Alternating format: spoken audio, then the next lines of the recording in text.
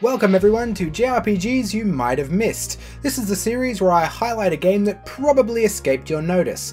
If you think there is a game that should be featured in this series, be sure to jump on down to the comment section and leave your suggestions for future episodes. In this episode though, we're going to be talking about Infinite Undiscovery.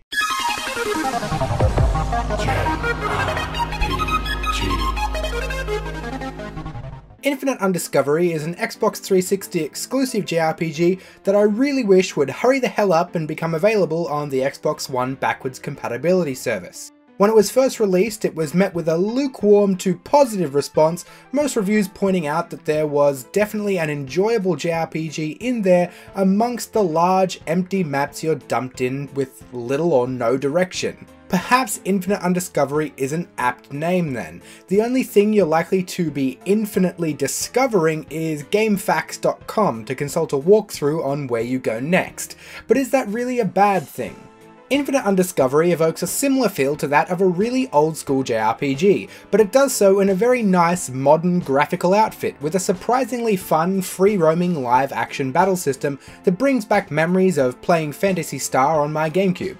The lack of direction, handholding, or quest objective markings is both a good and a bad thing. It's bad because it's something you expect nowadays, but the good part is remembering what it used to be like playing a JRPG. When was the last time you felt genuinely lost in a game? If that's a feeling you miss, Infinite Undiscovery is a perfect example of blending that old JRPG style with many of the other luxuries we have in modern JRPGs.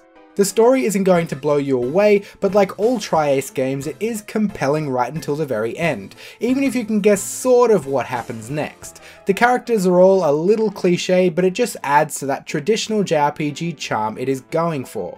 There are also some really deep mechanics that some will get incredible enjoyment out of, and even if you aren't in it to min-max or 100% the game, you'll still find a rewarding 30 or so hours of gameplay to reach the end, and a splattering of post-game content to keep you entertained for at least a few hours after that.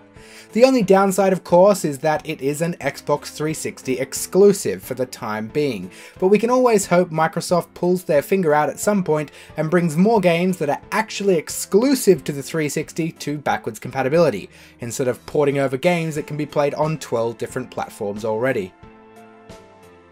Thanks for watching. If you liked this video, hit that like button. Be sure to jump on down into the comment section and let your picks for easily missed JRPGs known. Follow me on social media, and if you like my content, you could consider supporting my channel on Patreon. Other than that, I'll see you all soon.